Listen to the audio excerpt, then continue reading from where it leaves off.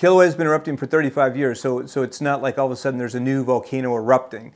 This is certainly a change in behavior, and so we can't predict everything that will happen with that. This is not really an unexpected thing. The timing is maybe unexpected, but the whole surface of Kilauea volcano, every few thousand years, gets recoated in lava, and that's how the volcano builds and builds over time.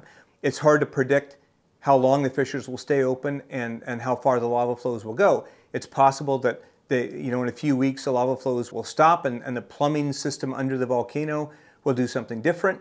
On the other hand, it's also possible that the lava flows will continue to come out from this lower part of the eastern flank, and they could go all the way to the ocean.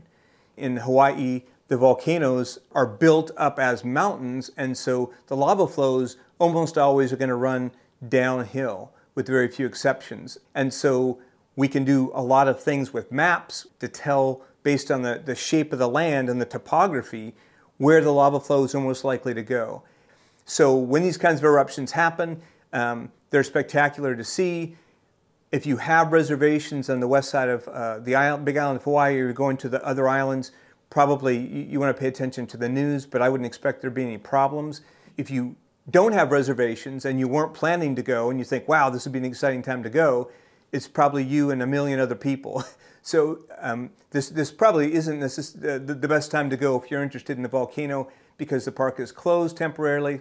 It's just too dangerous, and it adds to the chaos that the civil protection units in Hawaii are trying to control. So you don't really have to worry about volcanism on any of the other islands being a problem if you go there. Depending on the amount of gas that gets put out by the volcano and the wind directions, there's always a chance that there could be some VOG alerts on some of the other islands that are up the chain to the northwest.